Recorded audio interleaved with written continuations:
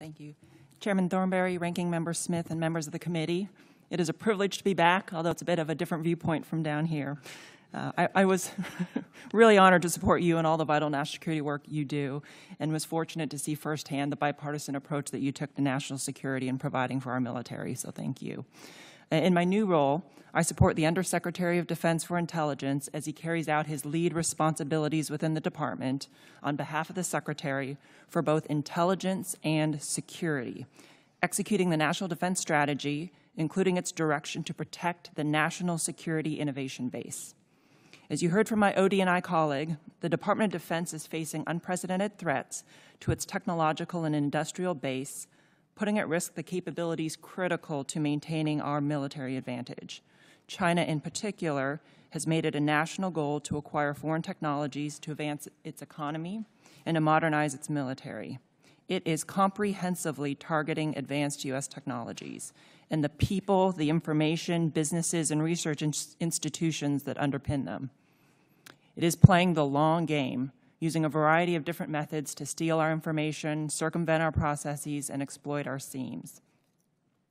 Across the defense, intelligence, and security enterprise that the USDI oversees, we are making significant changes in our approach to industrial and to information security, as well as to counterintelligence. I welcome the opportunity to follow up with you in a classified session to discuss additional initiatives we are undertaking that will provide you with a more holistic picture. In our unclassified forum today, I'll touch briefly on 4 key lines of effort. First, we are elevating the private sector's focus on security through an initiative called Deliver Uncompromised. We must have confidence that industry is delivering capabilities, technologies, and weapon systems that are uncompromised by our adversaries, secure from cradle to grave. It is no longer sufficient to only consider cost, schedule, and performance when acquiring defense capabilities. We must establish security as a 4th pillar in defense acquisition, and also create incentives for industry to embrace security, not as a cost burden, but as a major factor in their competitiveness for U.S. government business. Second, through the Defense Security Service, we are implementing a more comprehensive approach to industrial and information security. We are transitioning from a compliance checklist-based national industrial security program to a risk-based approach informed by the threat and the department's technology protection priorities. However, safeguarding our clear defense contractors only protects part of our defense industrial base. The increasing ease of access to large amounts of unclassified and non-government data in the defense industrial base offers opportunities for exploitation, which in aggregation can be as damaging as a breach of classified information. To narrow this gap between protecting classified information and that unprotected unclassified information, we are developing a program protection plan to cover controlled unclassified information, including identifying the policy and resources necessary to do this.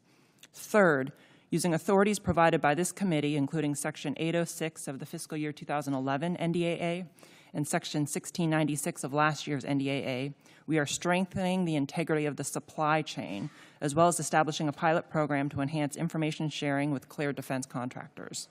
And fourth, we are enhancing our counterintelligence capabilities to better address the non-traditional collection methods being employed by our adversaries.